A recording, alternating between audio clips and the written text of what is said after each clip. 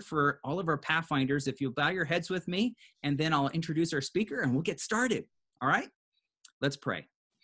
Dear Jesus, thank you for each and every one of these Pathfinders and their families from all over the place, and that right now together we can learn about the sanctuary.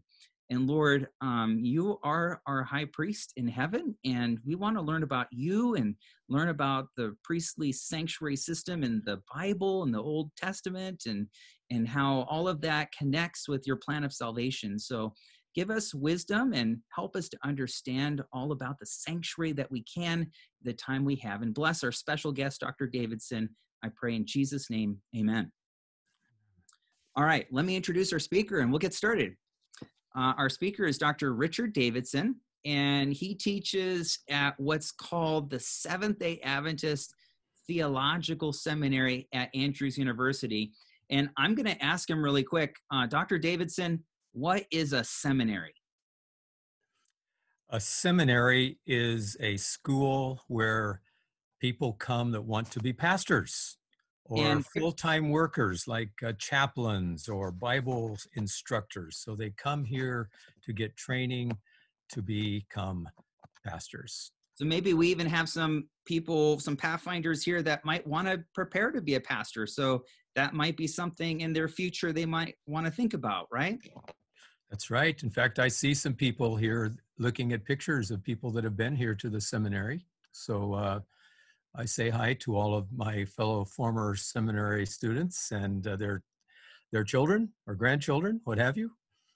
Well, and you've been teaching there for quite a few years, because I know that when I was in seminary just a few years ago, well, about over two decades ago now, I remember sitting in your class. So you've been teaching there for quite a number of years. Well, I tell people that I've been here since a few years after Noah's flood. So something like that. Well, we're glad to have you. Thank you for being willing to teach this afternoon. His wife, Joanne Davidson, is also a seminary professor. And I remember because I took a class from her on ethics, and they both have written a lot of books and articles about the Sabbath and the sanctuary. And when I thought about the sanctuary honor, I thought, why not have like the very best? He's the person, Dr. Davidson's the person who teaches the sanctuary class. In fact, I heard a rumor that you even just wrote like this textbook on the sanctuary too, right? That's right. It should be out this summer, God willing. Yeah. So exciting stuff. He's written a lot of stuff on the sanctuary. And so I'm really excited. So welcome, Dr. Davidson. Thank you for being with all of these Pathfinders here this afternoon. Well, it's a joy to be in this virtual Pathfinder workshop, and I have the privilege of talking about my favorite topic. So how much better does it get? I consider this as kind of a warm-up because tomorrow night I start 28 hours of lecturing on the sanctuary to about 60 pastors around the country and around the world from wherever they zoom into. But my favorite group to talk to are my Pathfinder age kids, because we can break it down and make it into things that are exciting and fun. And I'm going to try to do that. And if I don't succeed in some places, Mike will help me make it come alive. But we'll have fun together. We're going to have some fun. Yes. So, but I want us to see the bigger picture of the sanctuary for just a few minutes. Okay. Because when you think of the word sanctuary, what do you think of?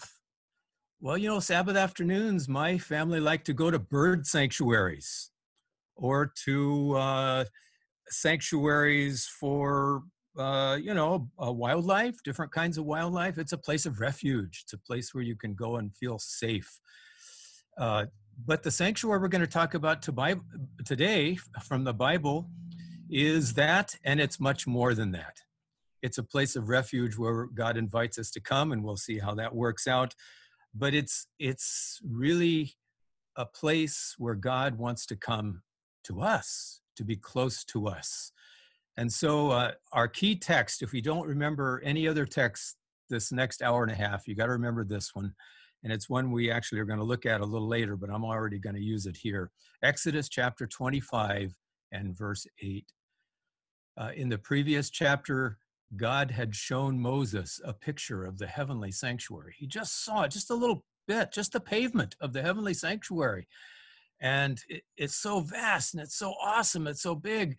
And then God told Moses, now I want you to make a copy of that. Let them make me a sanctuary. Why? So that I may dwell among them. God wanted the sanctuary built because he likes to be close to his people. And here they were out camping in the desert. Did you know God likes to camp? All right. I hope some of you are campers like I am. I love to camp. I love to hike. I love to backpack. And I have a sign in my office that no one sees except me. And when I close the door, I look at it all the time. It says, I'd rather be in the mountains. But so I love to camp. And so the sanctuary is where the children of Israel camped with God for 40 years. Not just a weekend, but they got to camp with God, live in tents, and do all that kind of cool stuff that we do once in a while as Pathfinders. They got to do it every day for 40 years. And God got to camp with them. So the big picture about the earthly sanctuary is that God wants to be close to us. He wants to really be close. God's a fellow camper, and he loves to travel with Pathfinders.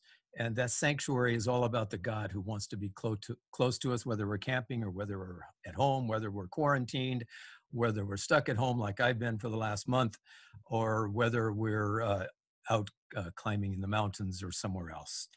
But there's an even bigger picture, and that is that this sanctuary on earth, it's not just a tent where God is close to his people when they're camping. It's also a copy of the heavenly sanctuary. And we find several places in the Bible, for example, in Hebrews chapter 8 and verse 5, where we read that the priests on earth were serving at a sanctuary which was a copy of the heavenly sanctuary. So here's this miniature model on earth of the real thing in heaven. It's God's home. We sometimes think of the heavenly sanctuary as the place God is a stern, cold, harsh judge who's ready to condemn. No, no, no. The heavenly sanctuary is about a God who wants to be close to all the people in the universe.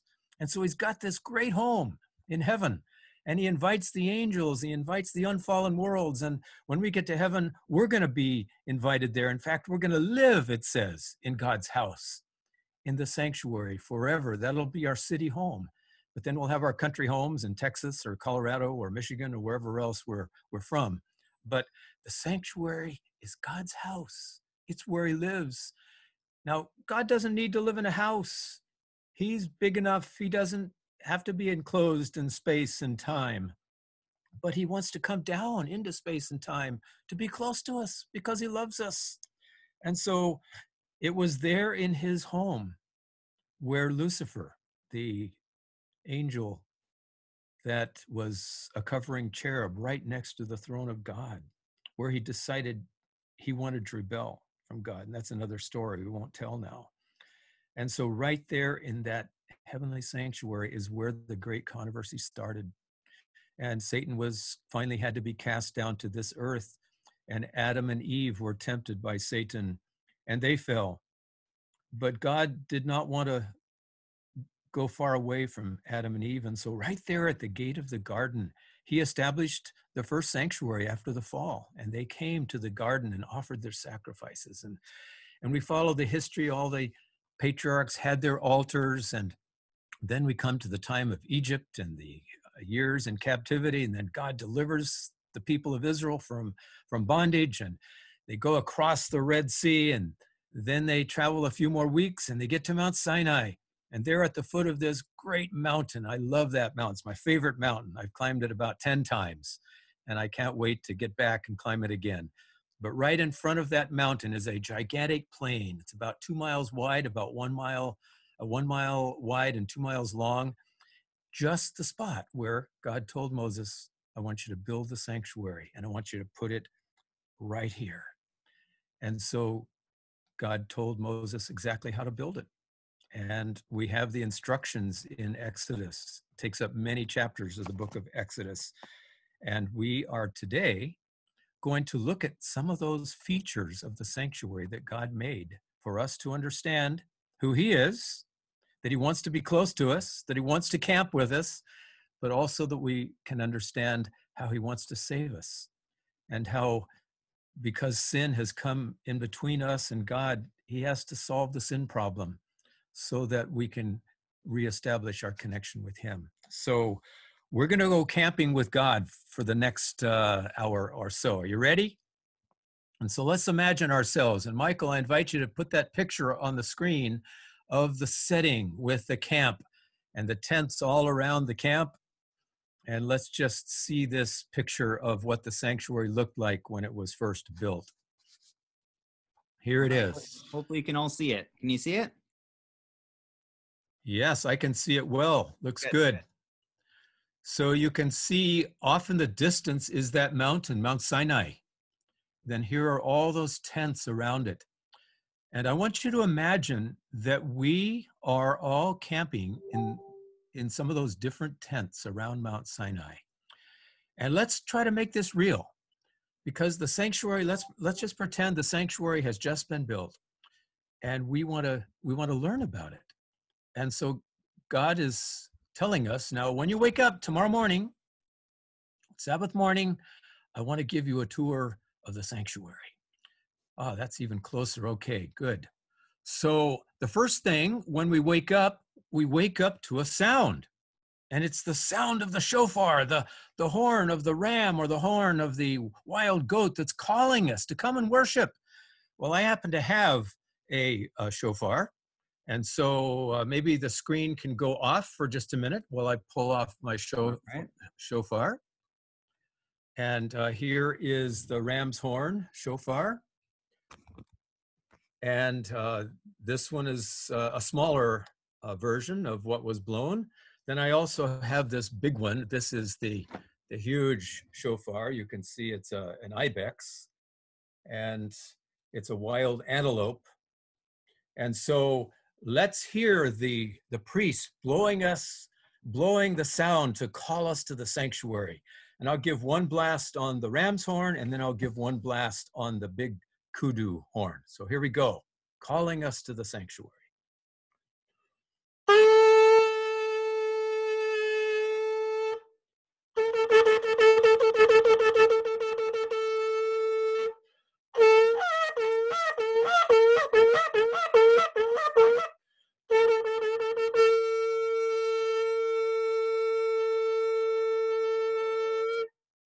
Is everyone awake? Just in case people are trying to sleep in, we got to hear the big kudu horn that will call us one more. Give us the second blast. In case you put the snooze alarm on, this will be the second alarm. Okay, here we go.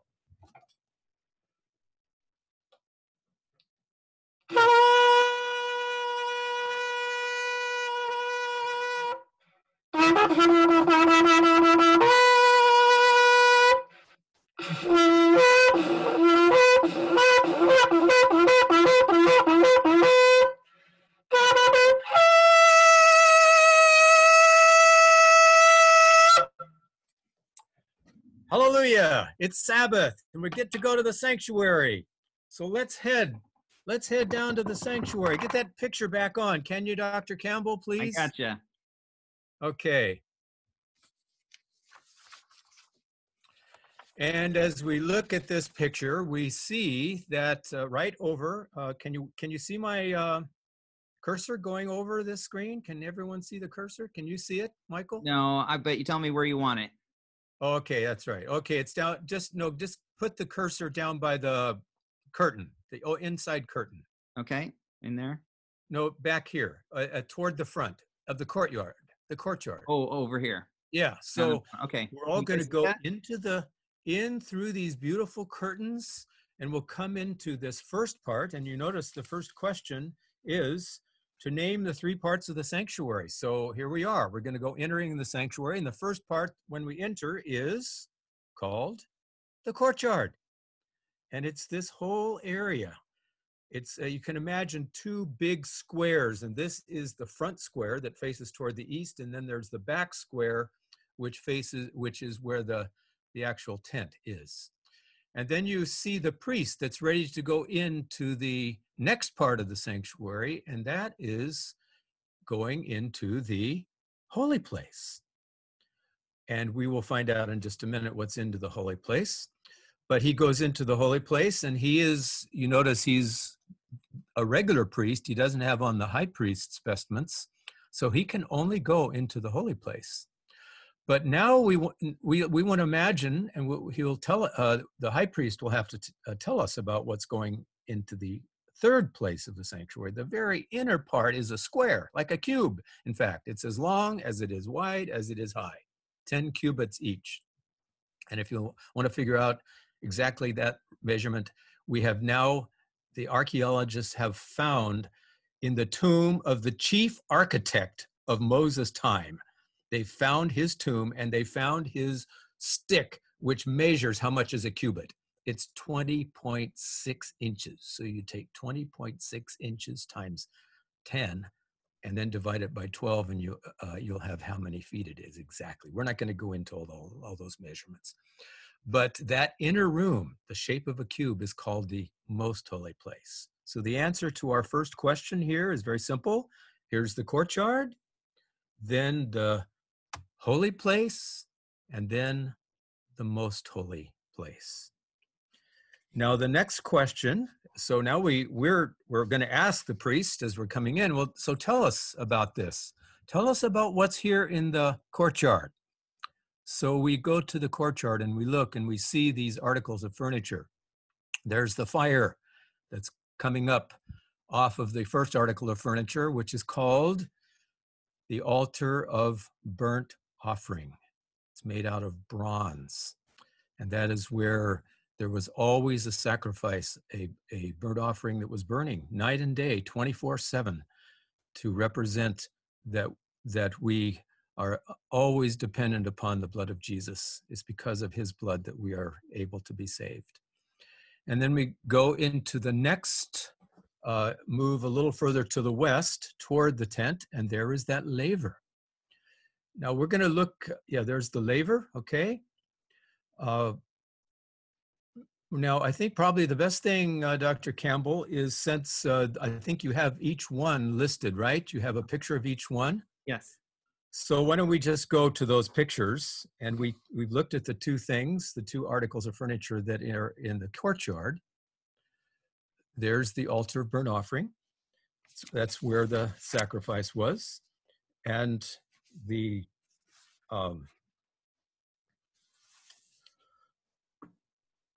we've already described how the altar of burnt offering was where the sacrifices were brought, where the animal was laid, and where it represented.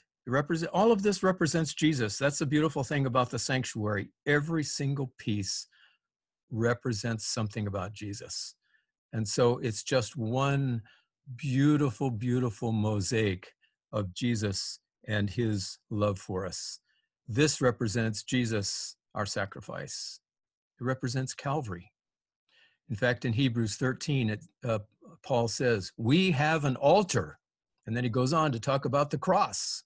So when Jesus died on the cross, he was actually like the lamb that was dying on this altar of burnt offering. So let's move to the next one then, to the next article of furniture. Here's the bronze laver. The bronze laver was made from mirrors that were taken from the women. The mirrors were not made out of glass in those days. They were made out of polished brass or bronze, made so smooth that then you could see your reflection. And the women donated their mirrors and made the laver out of that so that they reflected. And this was, of course, where the priest washed his feet before he went into the sanctuary. And when they first started the services, he actually washed his whole body was washed. But then ever after that, it was his feet that were washed when they went into the sanctuary. And so this is a wonderful symbolism of Jesus, who is the water of life, who is the one who cleanses us from all of our sins. He's the one who is actually in Titus chapter 3, he's called, in Greek it says, he is our laver. He's the one who cleanses us. And so this symbolizes baptism. When we are baptized And we are washed, our sins are washed away in baptism. And then every time we participate in the Lord's Supper, we do the foot washing. This is like the priests. Every time they went into the sanctuary, they washed their feet. And so we have this beautiful picture. Okay.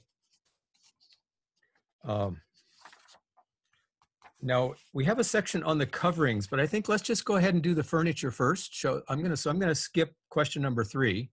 We'll come back to that since we're doing the furnishings, and then we'll then we will come back and do the coverings. Let's see. Is that what I'm going to do? Actually, I think that might make it easier.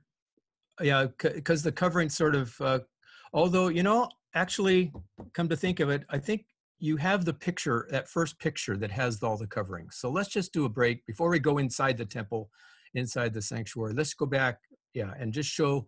You see the curtain, the cover of the tent. It actually has 4 different layers. And let's talk about these layers, and then we'll go inside and we'll see the rest, I think, because that's actually the next question. The next question here on our study sheet is, how many coverings were there over the sanctuary? List the type of coverings in order from inside to outside and what each covering represents. So how many? 4. 4 coverings. There's first the inner one. We can't see it from here, so you just have to imagine it.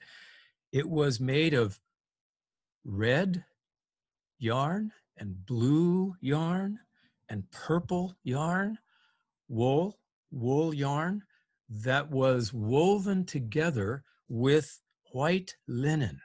And so it was this beautiful fabric of blue and red and purple and white. And then it had the designs of cherubim, of angels, made out of little threads of pure gold that were sewn into not only the curtain in front, but to the ceiling. That first layer was, you looked up and you saw angels flying all over the top, and you saw gold, you saw blue, you saw red, you saw purple. So this causes us to ask, well, what do those colors mean? And I've often wondered why God did not tell us in Exodus 25 through 31, here's what red means, here's what blue means, here's what purple means. You don't find explanations there in those chapters. And so we have to go to the rest of the Bible and find where it uses the color red and blue and purple. But just recently, in fact, just this last year, one of my colleagues finished writing his doctoral dissertation on the symbolism of the sanctuary against the background of Egypt. In other words, what did those colors mean to an Egyptian? And he was excited to find that in Egypt, they all knew what those colors represented. And the children of Israel that had lived there for hundreds of years, if you showed them the color red, they would tell you, oh, of course, I know what that means. And you showed them blue, I know what that means. And purple, I know what that means. White, I know what that means. Gold, I know what that means. So God didn't need to tell them.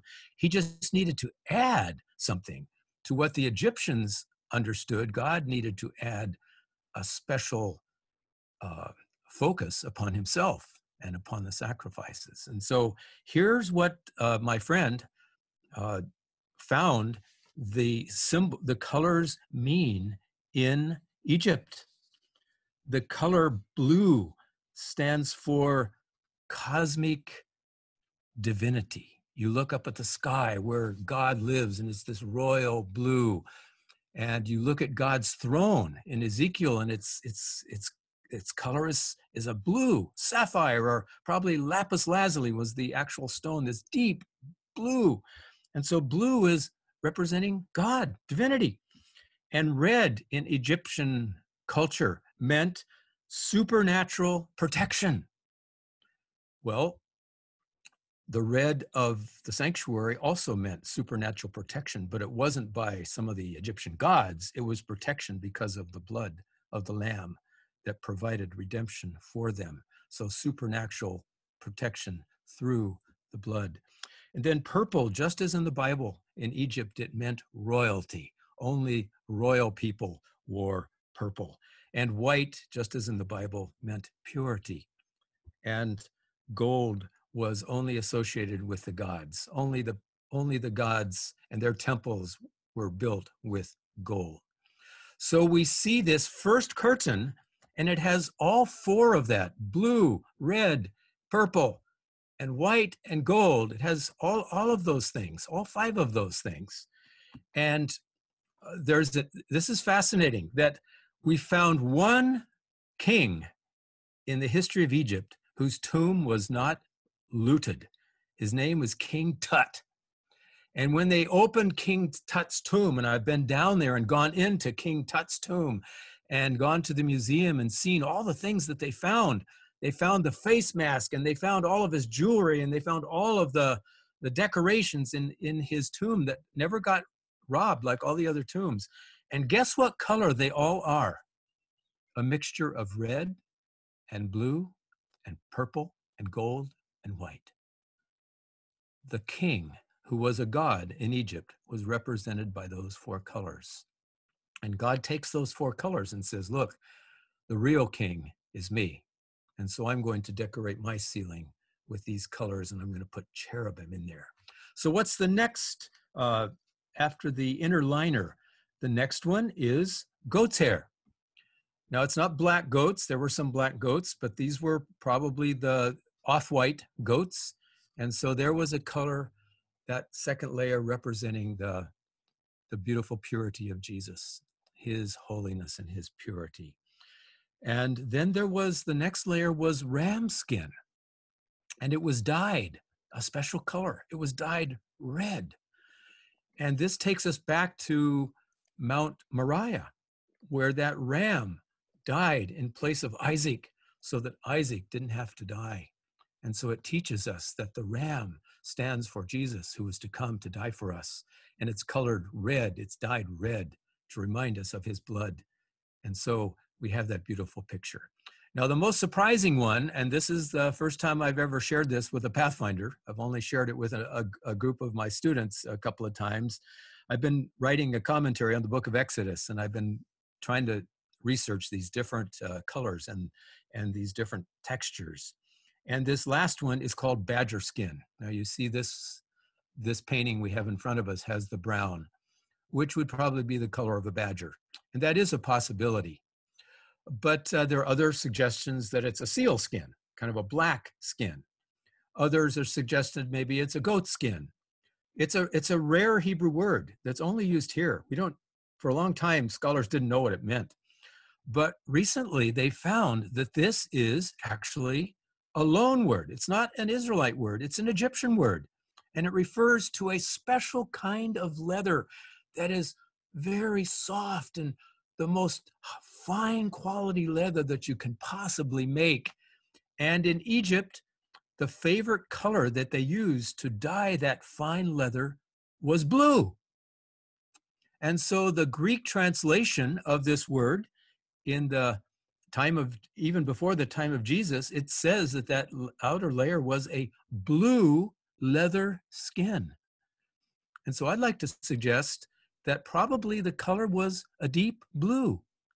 Now, if I can just show the color, the Septuagint uses a word. It uses the word hyacinth for the color of blue. So I have a picture here of a hyacinth, and let me see if I can find this hyacinth. I have to exit full screen, and I hope I can find my hyacinth picture here.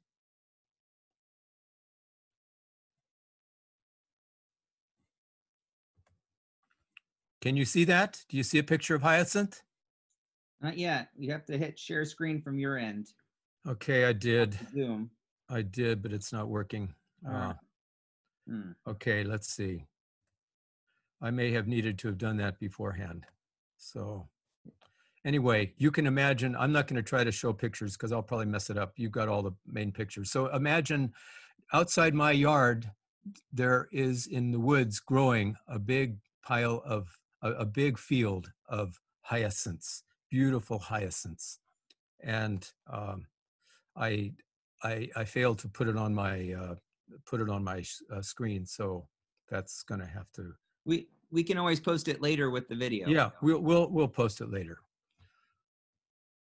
So now I close this, and I should be back here now. Okay, as you know, I haven't been on doing Zoom very long, so I'm so glad I've got technical personnel to watch to mention. So, I'm convinced that the color God loves, His throne, is made out of this deep royal blue, and so what would be more fitting for the house of a king to have his roof even made with this royal blue?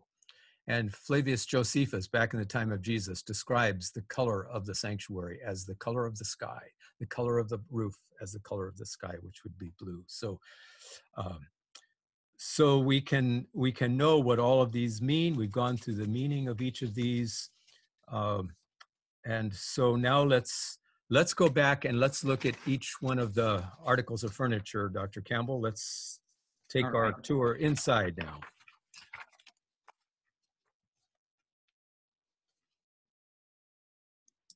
Go. Let me just move along. There we go. Okay. All right, so we've looked at the altar of burnt offering, and now we come to the altar of incense. And we are in now what we call the holy place. And in the holy place, you have these three articles of furniture. You have the incense, and you have a lampstand, and you have a table of showbread. Let's talk about the incense first. Just as there's an altar out in the courtyard where the animals were sacrificed and the blood stands for Jesus' blood, so here inside the holy place is this altar of incense. And the incense stands for Jesus' merits, for his righteousness, for his wonderful, perfect character that he places instead of ours, because our characters are not perfect. We're always messing up, and we have a sinful nature, and our works are never good enough that can allow us to be accepted based upon our works. And so this incense rises with our prayers, and Jesus, as our mediator in heaven, as our high priest, he accepts our prayers through the incense of his righteousness, and he smells, and what he smells is not our stench, but he smells the beauty of the incense that is rising, the beauty of his own righteousness, which comes acceptable before God. Now, if you could just close that for just a second. I've got actually the ingredients here for the incense. And unfortunately, they haven't yet invented Zoom that you can actually smell, because here is the first ingredient, frankincense. It has a wonderful smell. Sorry, I can't pass it on. Here is the second ingredient, which is galbanium. And it again has a wonderful pungent smell. And then this one is styrex, yet another wonderful one. And then the fourth one is anca. And these are rare spices that are collected from various places around the world that the spice merchants would be bringing through the Mount Sinai area, and they could have bought these very costly spices. I opened these up and pass them around the room so that my students can smell them, and the whole room is just filled with this fragrant perfume. And Ellen White writes that this perfume was so pungent that you could smell it for miles around. And so God is a lover of beauty, not only in beauty in the way he makes this gorgeous covering and these beautiful articles of furniture, but also the beauty of smell. God is a lover of smell beauty and the taste beauty, as well as sight beauty and hearing beauty. Okay, so now that's the altar of incense. Let's go. What do you have? Which one do you have next for us? All right. Next up is the lampstand. Okay. So the lampstand was made out of pure gold. 1 talent of pure gold. That is 75 pounds of gold. I imagine some of you Pathfinders probably weigh about 75 pounds. Imagine the weight of your whole body made out of gold. Mm. And you notice it's very finely decorated, and it was probably even more ornately decorated than this picture. In fact, Dr. Campbell, I have my own picture here of a lampstand. So let me hold it up. Here's my lampstand. This is the shape of what the lampstand looked like in the days of Jesus. The lampstand in the temple. This is called the temple menorah. And when the temple was destroyed, Titus took this menorah and brought it back to Rome. And so if you go and visit Rome, you find over this arch called Titus's Arch, you find the picture of this menorah that was actually in the temple. And you notice it is shaped like, if you look very closely, it has buds and blossoms from the almond tree.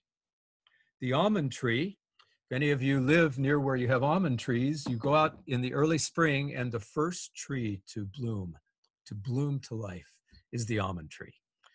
And it's called the awakener tree. And so God chose the shape of this tree, which is the symbol of life, of abundant life, to say, that's what I want you to see when you see the lampstand, that I am the light of the world. And as John 1 says, and the light is giving life to those who accept the light. So Jesus, the light of the world, and the oil that was used in the lampstand, pure extra virgin olive oil, that represented the Holy Spirit. Zechariah chapter 4. The Holy Spirit is the oil that is burning forth from this 7-branched candelabra or lampstand. Okay, so what is the next one? All right, coming back.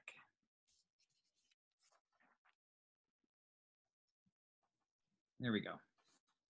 Okay, so we have the table of showbread, or it's basically, another good translation is the table of the presence, because this table represented, along with the ark in the holy place, the very presence of God. Here's the presence of God in the holy place.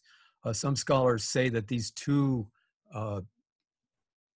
piles of the bread of the presence may actually represent the Father and the Son, and then the Holy Spirit is the light, the oil on the other side of the room. And so this one is on the north side, the lampstand was on the south, and the incense is on the west, as close as possible to the most holy place. Can you count the number of loaves of bread? If you counted 12, you count right.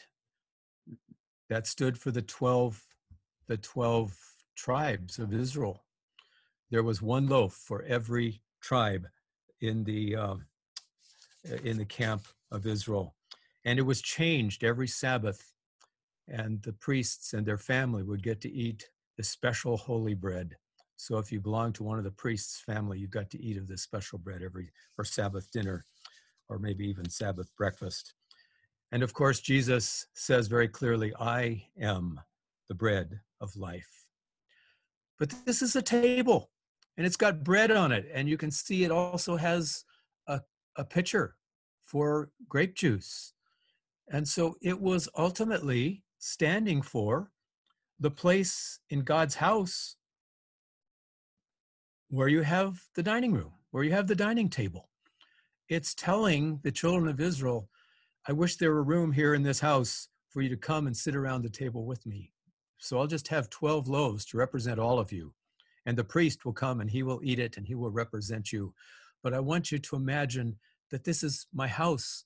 And this is telling you that I want to have special fellowship with you. I love to sit together and have a great meal together. And someday, soon, he's saying, there's going to be a big table made out of silver, miles long, Ellen White describes. She saw it in vision. And it's going to be piled with manna and piled with bread and piled with the fruit from the tree of life and all kinds of other great food. And then Jesus himself, our humble Savior, is going to serve us. And our eyes will be so good, we'll be able to look from one end of the table miles down and see our Pathfinder friend that's seated at the table maybe 5 miles down, and we'll be able to recognize him. It's going to be a great day. And so this table of showbread shows us Jesus, the bread of life, to provide food for us and to provide fellowship, because Jesus loves to camp. And I don't know about you, one of the best times for camping to me is when I can come home after a hard day's hike and there's a wonderful meal.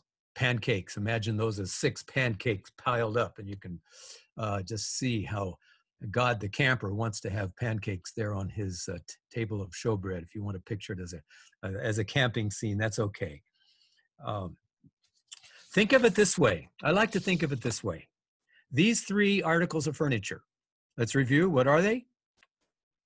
Table of showbread, altar of incense, and the lampstand. Oh, by the way, I have one more lampstand. I wanted to show you my big lampstand. If you could just let me have one more chance here. This is my favorite one. Here, Joanne and I purchased this some time ago. I can't even get it all in the picture, but we have this down in our living room. It sits there and reminds us that Jesus is the light of the world. And it's also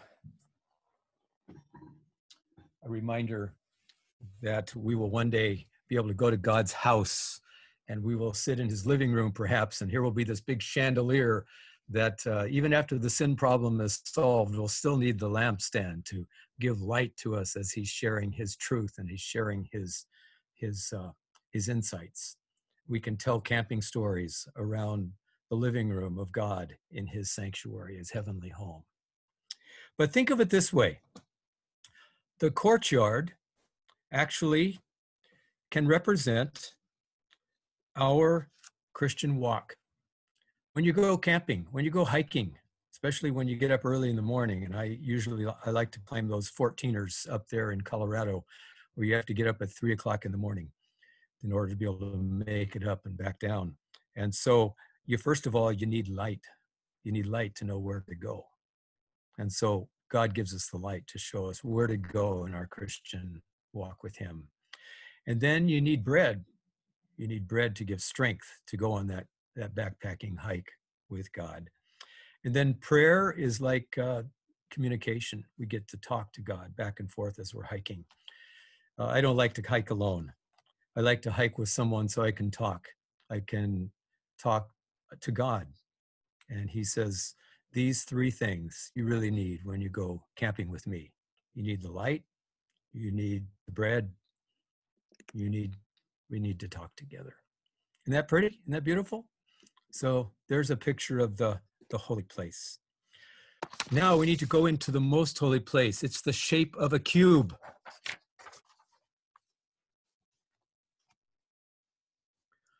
And inside the holy place is this one article of furniture, the ark, the sacred ark, made out of solid gold. And there's a difference of opinion on exactly what the ark stands for. Some say it is the throne of God, but there are some passages in the Bible that lead to a different conclusion, that actually this is God's footstool. I don't know if you've ever sat in a big chair and you just like to put your feet up on a footstool and just relax. And the thrones in the time of Moses, there were these big, beautiful golden thrones, or time of Solomon, what have you. They had these wonderful thrones. And then the king would always have a footstool. And in his footstool, he would have a lid on the footstool, and the footstool would be opened, and inside was a document made out of stone, often, or sometimes out of clay. And it was a covenant. It was an agreement between the king and the other nations that served him, that worshiped him. And this was the agreement that they would go by, that they would follow. This would be his guidelines for the people that worshiped him, that served him. And so God is doing the same thing. Inside of this ark, there were the 10 words. Now, some people translate it 10 commandments, but the Hebrew doesn't actually say commandments. It says 10 words. And I like how Ellen White describes it. She says they're not so much commandments as they are promises. She says they're 10 promises. God is saying, here's the way that you can have happiness in life. Here are 10 guidelines that I want to give you power to be able to do. And in the very first part of Exodus 20, he says, I'm the Lord your God who has brought you out of the house of bondage. I've already saved you. You don't need to keep these commandments to be saved. You're already saved by my blood, by my righteousness. But now I want you to live a happy life. I want us to have this fellowship, this intimate oneness as father and son, father and daughter together. So here are 10 promises I give you of how you can find this wonderful life.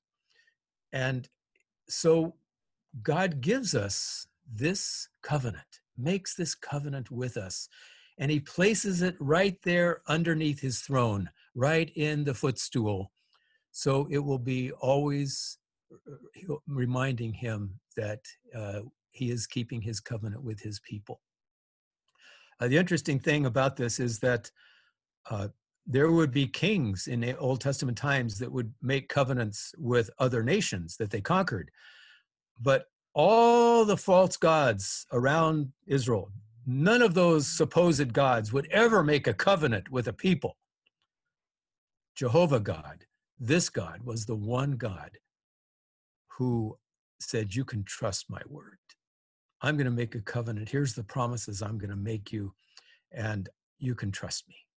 And just to know for sure, I'm going to put them right under my throne, so you will be able to know them. So now back to the picture, bring the picture back. And we see that if this is the footstool, then you've got these two cherubim, these two angels with their wings spread over. And right between their wings is where the Shekinah glory came. That's where this great halo of light, the very presence of the Almighty God, came and down and dwelt with his people. And these angels were covering their faces as they were there, representing all the angelic host that was surrounding the throne of God. And so it was an invisible throne, and God was enthroned above the cherubim. And we have his footstool here with the ark.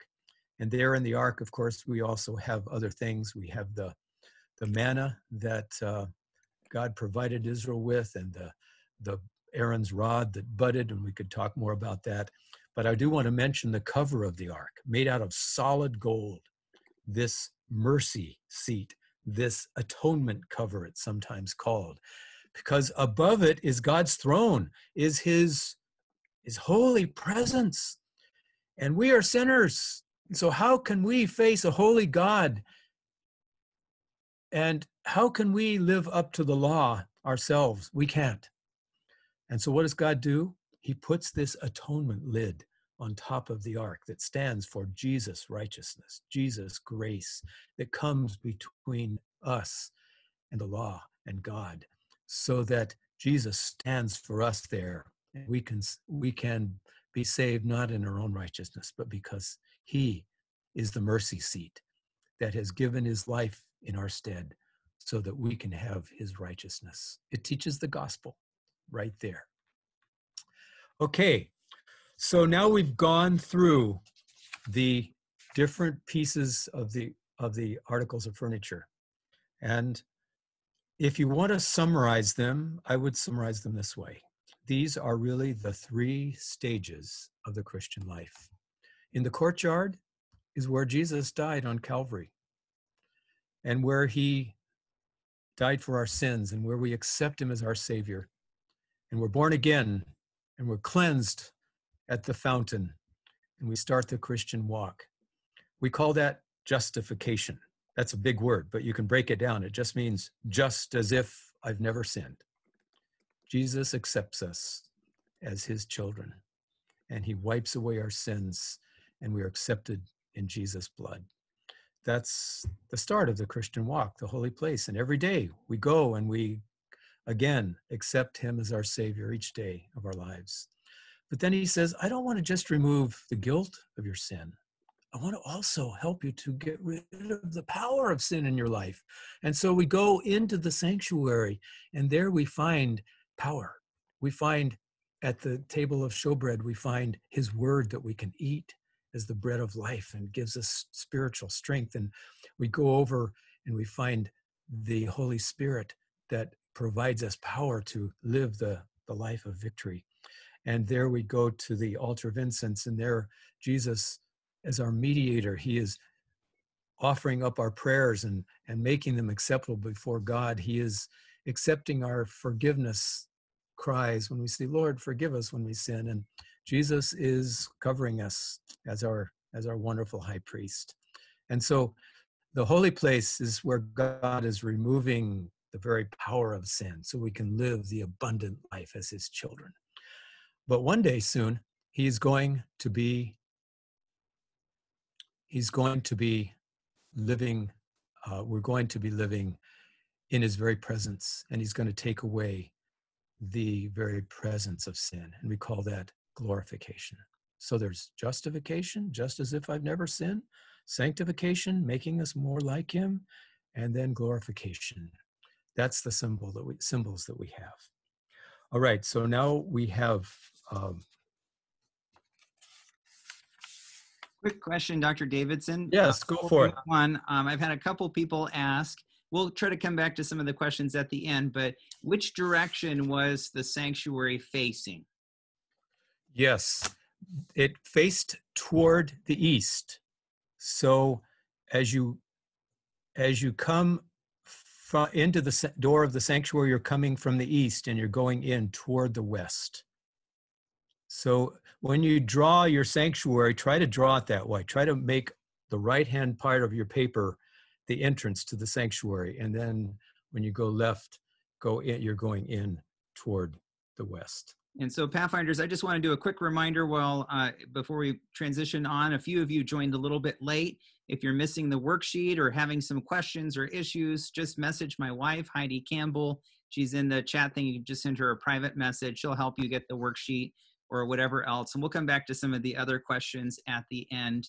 And so I just did a little quick poll. So if some of you want to vote still, you still can. We've got most of you that have voted. I put a little poll here. What object of the sanctuary have you enjoyed learning about the most so far? And so let me go ahead and launch the results. It's kind of fun. It's a fun way to kind of make it interactive together. And by far, 58% of you said the Ark of the Covenant, which is cool. I enjoyed learning about that. That's where God's presence was and everything else. But there's a whole smattering of others. The altar of sacrifice comes in with 12%. And then we've got the table of showbread, the altar of incense, and then the laver, the washing, and the lampstand. Now, there was one other quick question, Dr. Davidson. You mentioned the lampstand, 75 pounds of gold. Someone was wondering about the table of showbread. Do you have any idea how much gold it took for that by chance? We don't know the exact amount for each article of furniture, but we know that there was over 1 ton of gold that was used in making the articles of furniture and all of the objects that were made out of gold in the sanctuary. Over 1 ton of gold. And 4 tons of silver. 4 tons of silver. And if you want to extend that to the temple, I mean, first of all, camping. Can you imagine going camping and putting a ton of gold in your backpack? But the campers, all of those campers, they had to carry a ton of gold around and 4 tons of silver around for 40 years as they wandered. And then when you got to the temple had 100,000 talents of gold, which was 3,500 tons of gold in the temple. Wow.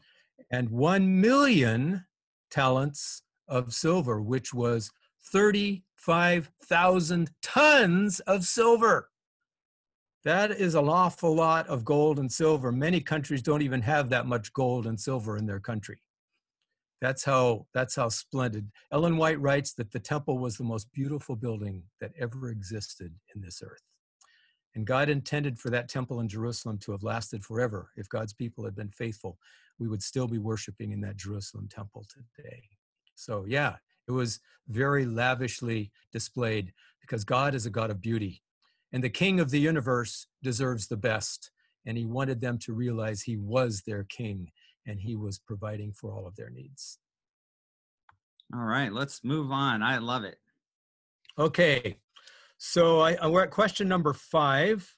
Why did the Israelites need a sanctuary? We've partially answered this. We read Exodus 25 in verse 8. And let them make me a sanctuary that I may, what? Dwell among them.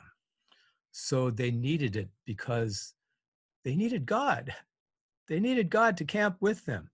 I have gone camping a few times without a good guide, and it hasn't turned out well. I won't tell those terrible stories. So I always go with someone that knows the route, or we have a good map or something. And God says, look, I'm going to be your guide through the wilderness. I'm going to be your shepherd through the wilderness. And I am going to be there right camping right in the middle, right with you. And so that's reason number 1. So God could be close to them. And also because they were sinners.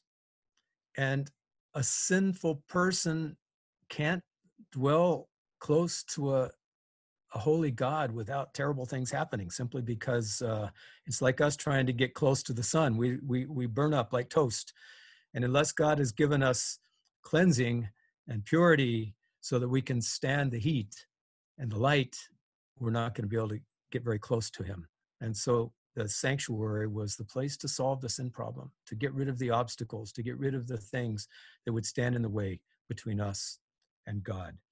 And that was the way of the sacrificial system to cleanse from the sins. And then also, of course, it was to point us to what Jesus is doing right now, because this is not just pretend. This isn't just a sandbox. There's a real heavenly sanctuary right now, and Jesus is there. He's there working for us to do everything he can so that we can live the abundant life and we can spend eternity with him. And so this earthly sanctuary gives us a little glimpse to see what he's doing in heaven. This is like the shadow that's pointing to the reality in heaven. Okay? And then that connected with that is question number 6. What do the sanctuary and Jesus' birth and ministry and second coming all have in common? So the sanctuary, Jesus' incarnation, his birth, and his ministry, and then his second coming. What do they have in common?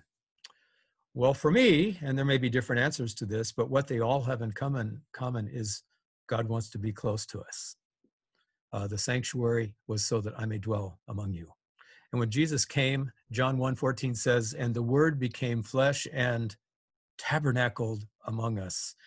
Literally, he became a tent. He became like the tabernacle. He was the antitypical tabernacle, the fulfillment of everything that the tabernacle stood for. And he did that so he could come close to us. He tabernacled among us.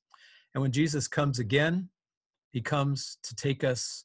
He says, I'm in my Father's house are many rooms. Now, we usually think of that as heaven, or no, but the Father's house, the house of the Lord in the Bible, is the technical term for the heavenly sanctuary. In my heavenly sanctuary are many rooms, and I'm coming to get you, to come and bring you to live in one of those rooms. So for eternity, we're going to get to live in one of the rooms, just like the priests did around the temple. They all had a city home right connected with the temple.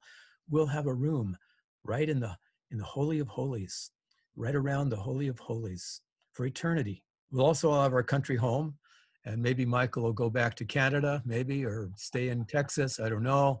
You know, I'm going to head where there's mountains. I have to go 1,000 miles to the nearest mountain from where I am here in Michigan. I go out to Davidson, I have to ask you, have you really climbed all the 14ers in Colorado? I have all 48. Yes. All right.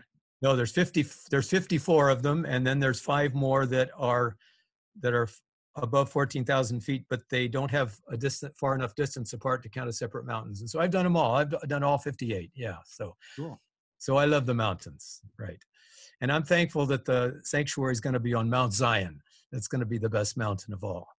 And the sanctuary was first built right at the foot of Mount Sinai. So, okay. Well, let's get to our questions. Now, number 7. What role did the sanctuary play in the forgiveness of sin? Well, let's just visualize it. If we committed a sin and we have that picture, maybe, I don't know if you can put up that picture, that very first picture again. Yeah, coming to it. Oops, where did it go? Just a moment. Go ahead and talk about it, and I'll have it up in a second. Okay. So we come and we confess our sins, and we come with our sin offering, with our animal, and we lay our hands. I don't think you don't have a picture of someone, a sacrifice on the sanctuary, do you? On the altar? Do you have one like that? Let me try to get that first picture up, and I will find one here in just a second. Here we go. There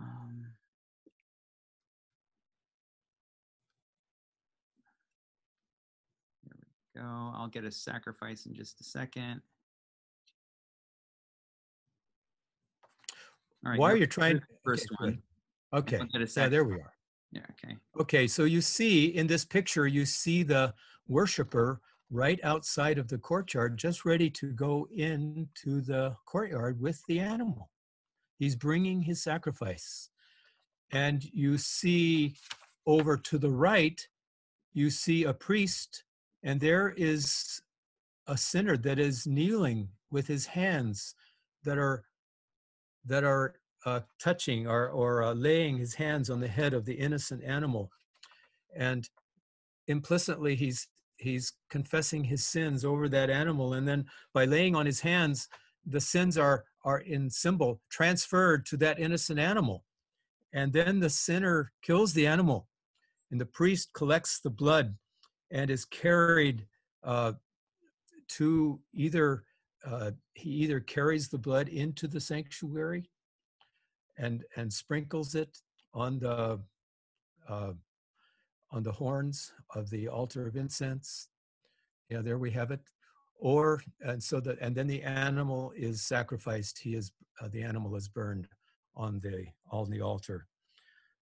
And sometimes the priest would take a little bit of the sacrifice and would eat it himself. So here we have a picture of the man. Well, yeah, you see a number of pictures here of the sacrificial system and the laying of the hand on the sacrificial animal. That's good. All right. And then the sacrifice is burned, and the blood is poured out on the horn, or daub to the altar, and blood is poured out under the altar. And what happens? What is happening here? The sinner is having the sins taken away from him and put onto the animal. And then the animal, representing Jesus, dies in his place. So he doesn't have to die for that sin, because Jesus dies for that sin. And there, Jesus, the Lamb of God, is on the altar, and he is dying for us, paying the price which we deserve. The fire represents God's justice coming and giving the punishment of sin. And Jesus, who didn't deserve any of that, we should have all been there on the altar. Instead, we go free, and Jesus takes that punishment that we all deserve. And so we are cleansed, but there still needs to be a record of those sins, because God wants to make sure that we don't want to change our minds. He's not going to force us to continue to serve him if we don't want to. And so he takes the blood that goes into the sanctuary is the record. It's carrying the record of our sins, and that gets stored up there in the sanctuary. So that's what happened. Every time someone sinned, they would come and they would bring the lamb, and that lamb would die in their place, and then the blood would go into the sanctuary to wait for the Day of Atonement, when it would finally be taken care of for the last time. We'll talk about that in just a minute. But let's go to number 8, the priests in the sanctuary. This is kind of a trick question. What tribe did the priests belong to? Now I can hear everyone shouting. Everyone knows that. Tribe of Levi. Well, yes, but when? God's original plan at Mount Sinai was that all of us would be priests. In Exodus 19, he says, you are a nation of priests, a priesthood of all believers. That would mean men, women, children, boys, girls, just like when we get to heaven, we're all going to be priests again. And just like as now in the church, we don't have any priest in the church. We just have Jesus as the high priest, but we're all priests. Revelation chapter 1, verse 5, he says, you're all priests. Everyone that believes in Jesus is part of this everlasting and universal priesthood. That was his plan. And the firstborn of each of the families would act as the one who would go and represent their family doing service there at the sanctuary. But unfortunately, you remember when Moses went up on the mountain for 40 days down below, the children of Israel got impatient because he didn't come down. And so they started worshiping the golden calf. And so then when Moses came down, he called everyone who was faithful to him to come to his side, and all the tribe of Levi. None of them had participated in that idolatrous worship. And so all of them became the line that was the tribe that, the family from the tribe of Levi, the Levites from the tribe of Levi, all the families were ministers in the sanctuary in some way. Some of the Levites took care of the music. Some of the Levites took care of caring for the different articles of furniture, and the women served around the sanctuary as well. It's described. So it was then narrowed down to just the tribe of Levi. Well, how about the priests themselves? Well, that was just one family of the tribe of Levi, and that was Aaron. Aaron became the first high priest, the brother of Moses. Isn't this ironic? Isn't this amazing? Aaron was the one that allowed the golden calf apostasy to go on, and even lied about it when Moses came down. And Moses said, what have you done? He says, well, I just threw in this gold in there and out came this calf. I don't know how that happened. But he was sorry. He truly forgave. He truly asked for forgiveness. And that shows God's grace. I don't care how many bad things we've done. I don't care how far we've gone in messing up. God says, if you ask for forgiveness, I'm going to treat you just like you've never sinned. And no one died there that day that repented. It was only those people that refused to repent. But Aaron, who was even the one letting it all happen while Moses was gone, he becomes the high priest. The worst sinner, if you might please. The one who was the ringleader becomes God's most holy servant, the only one that could go into the Holy of Holies. That shows God's grace to me. And so Moses' brother, Aaron, became the high priest, and his children, his sons, became priests. And that family of Aaron continued on to be the priestly family. When Aaron died, then his oldest son became high priest, and on down to the time of Jesus. So what did a priest do? Let's go to question number 8C. What did a priest do? Well, a priest was a teacher. I like to use that first because I like the fact of being able to teach. I don't like the idea of, I don't know that I could have been a priest in the Old Testament time. I've never tasted meat, let alone have to offer sacrifices. I can't even kill a mouse, let alone a lamb. And I don't think God enjoyed watching the death of animals either. The first death that Adam saw was horrible, and Adam had never seen death. And God had to tell Adam, I'm weeping with you, but I've got to find a way before Jesus comes to show you how horrible sin is. Every time you sin, it's like killing Jesus. And so I don't want you to ever sin. And if you sin, I want you to know you have a Savior. So he gives them the sacrificial system, but I'm thankful we live on this end, on this side of Calvary where we don't have to offer those sacrifices because Jesus have. But the priest did the sacrifices. He helped out with the sacrifices, the various sacrifices. And he also did teaching. He was a judge. If they had a specific hard case, he was like the Supreme Court justice. The judges would be the priests. And he also, every day would go in, he would tend the sanctuary. So every Sabbath, he'd change the bread. He would go and he would trim the lamps of the lampstand. He would go in the morning and he would put new incense there and start burning the new incense. All the things that happened every day. This was the work of the priests. And most importantly of all, he bore on his shoulders the sins of the people. He had those 2 stones on his shoulders made out of onyx. And over his heart, he had those 12 stones, the precious stones, one standing for each one of the 12 tribes. And so he really bore their sins on himself, just like Jesus bears our sins. So this high priest was representing that. But on the Day of Atonement, there was a special job that he did. He had this special goat, the Lord's goat. And the Lord's goat was sacrificed, and then he took the blood of the Lord's goat into the sanctuary. But this time there were no hands laid on this animal. So there was no sin transferred to the animal. So the animal went in with blood without any sin on it. So the blood that went in on the Day of Atonement was not blood to defile the sanctuary, to make it dirty, but it was blood to clean it. And so the blood, the sin-free blood, went in, and then in symbol, it brought out all the sins that had accumulated over the year. And God was making an end to the record of sins. And it represented the judgment, the investigative judgment, where Jesus is right now going through the records and affirming who are his, who have decided still to keep on following him. And this judgment is going on. It's good news. Jesus is on our side. God is on our side. And it's the process of the universe shouting hallelujah and amen for every child of God who was affirmed as his child. And it's also the time when Satan's charges, Satan, the great liar, is accusing us all that we have no right in heaven.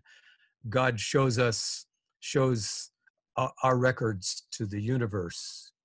The judgment is not for God. He knows who are his, but Satan has been accusing everyone. And so God shows all the record of his people. And then he says, yeah, Dr. Davidson did all of that. But look closer, Satan. And beside every one of those sins, you have pardoned, forgiven by the blood of the Lamb. And so the picture that we have of this Day of Atonement is of God, the great, mighty Savior and Judge. We look into our Judge's face and we see a Savior there that is wanting to save us. And those sins are then brought out and finally put on Satan, the scapegoat, and sent out into a wilderness. Satan's not bearing our sins. He's the garbage truck. And all of the junk sins, the junk stuff is put on him, and he goes out. And that stands for the millennium, during the 1,000 years when Satan has had to think about all the things he caused us to do. And then finally, Satan, he comes to an end. Sin comes to an end. The earth is, fire cleanses the earth, and we start the new earth that sin is going to never rise again. It's a beautiful picture that we've got of the Day of Atonement. Now I think we've got just, 2 more questions. And that is, what clothes did the priest wear? So maybe we could get up the clothing of the priest. First, the regular priest.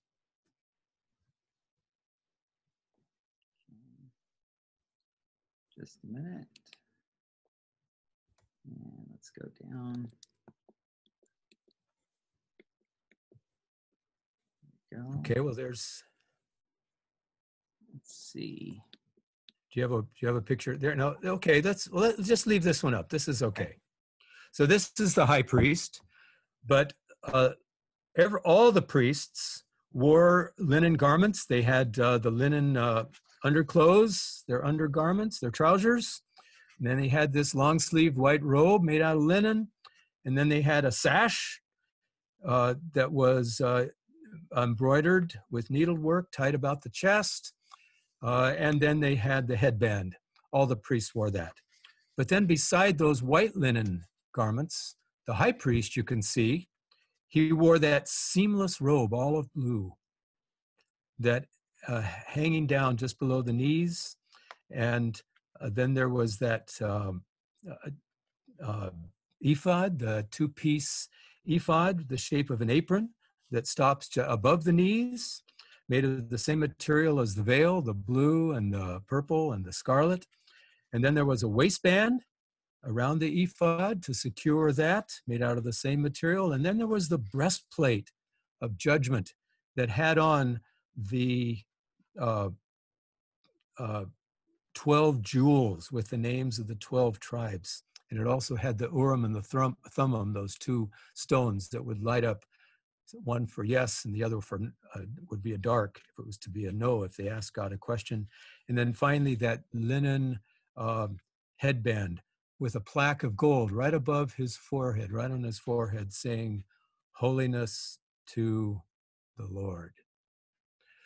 Now I've been collecting the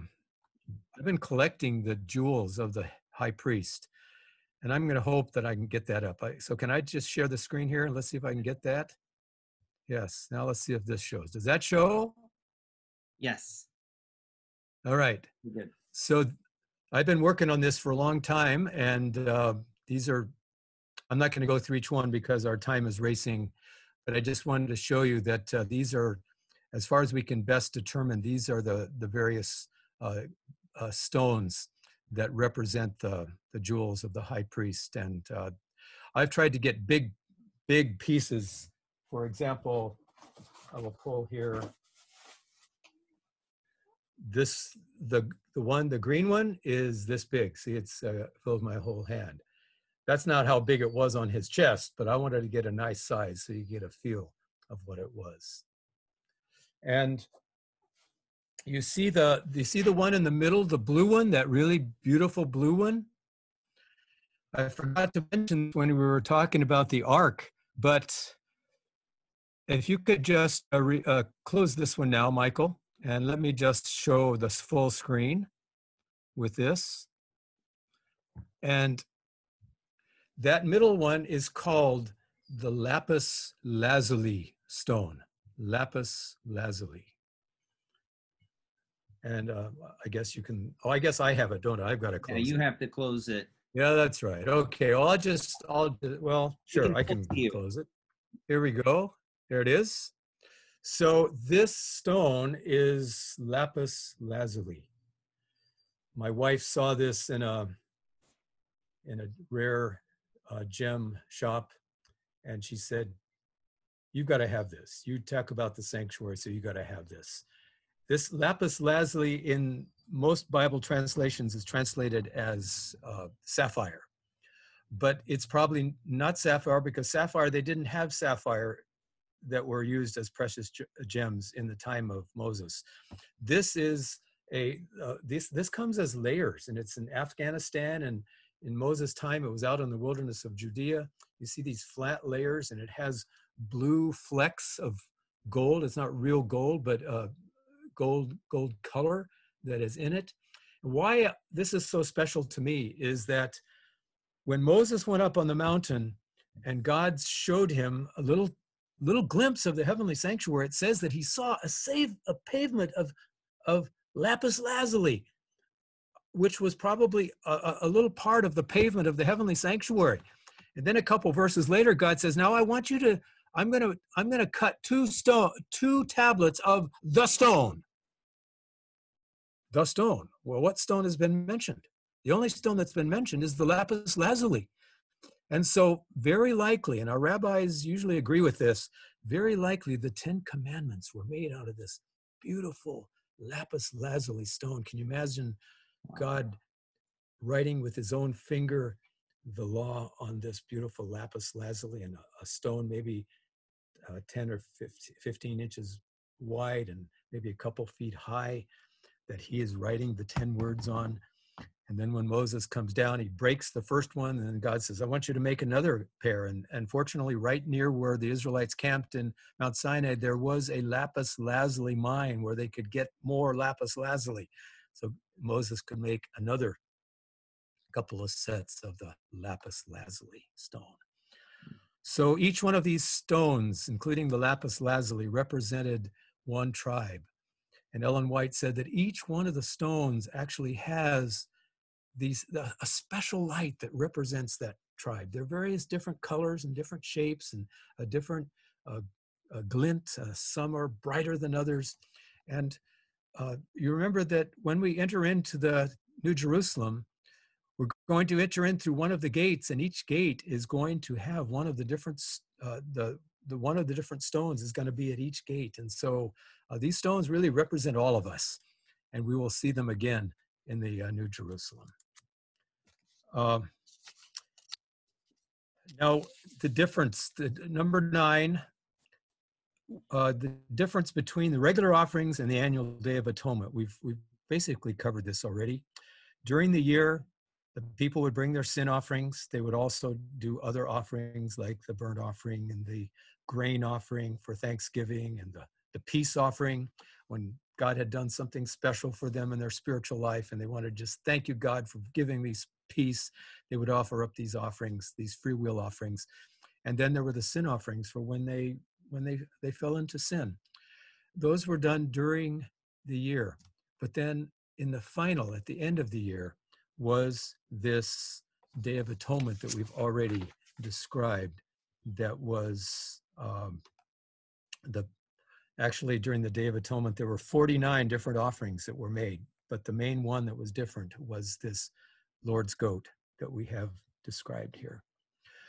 So I'm going to see if I have one more picture that I hope I put on the screen. If I didn't, probably didn't. Not yet. Just hit the share screen again. Yeah.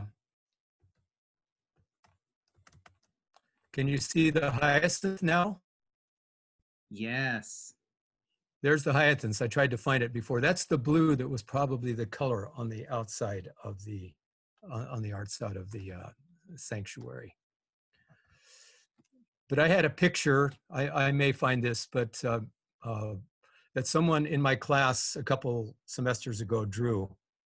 Let's see if I can put it up. See if I can find it here.